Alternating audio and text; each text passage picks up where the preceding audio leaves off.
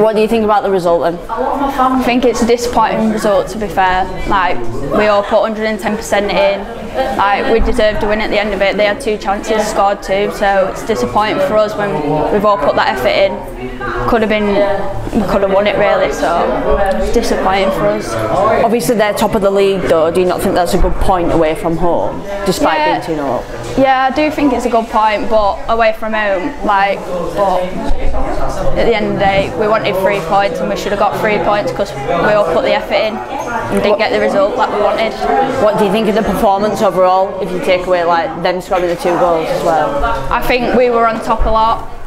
I think we deserved to win, but we just didn't get what we wanted at the end of the day. I think we played better football, and like I said, they had 2 chances, scored 2, that from our mistakes as well. So you're still 3 games unbeaten. Do you still think that you've kind of gained a bit of momentum from? Yeah, definitely. I think we're building each time, and we're going to keep on building. Just going to keep going at it, work hard at training, away from match day, just put effort in on game day, and hopefully we'll get those results we want. And do you reckon that like the disappointment of like it being 2-0 up, 2-2 will kind of drive you on to get a win next time? Oh yeah, definitely.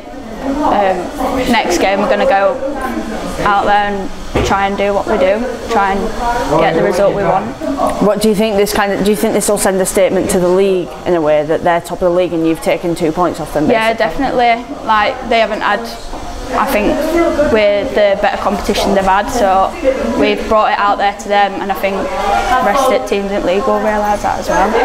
We're out here to get wins at the end of the day, making a statement.